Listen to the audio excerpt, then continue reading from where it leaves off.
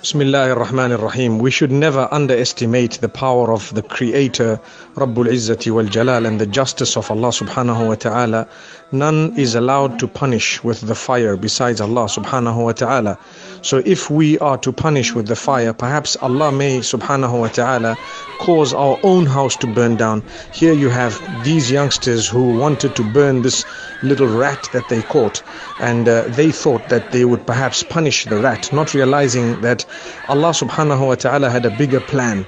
And as they were burning this rat, you will notice that the younger boy who was enjoying this, and someone was actually recording it, he released the cat because he was fearing to be burnt by the fire itself. And what happened is, suddenly this rat runs into their own home, and it runs in and it goes through whatever else that was flammable there, and the house was suddenly an inferno.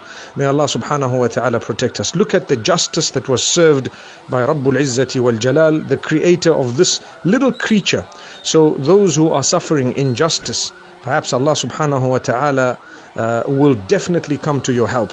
And those who are perpetrating injustice, a lesson is that it's not going to last long. Allah will catch you at some stage, and Allah subhanahu wa ta'ala will take you to task, and perhaps your evil plot might return to you in evil. وَلَا يَحِيقُ الْمَكْرُ السَّيِّئُ إِلَّا بِأَهْلِهِ.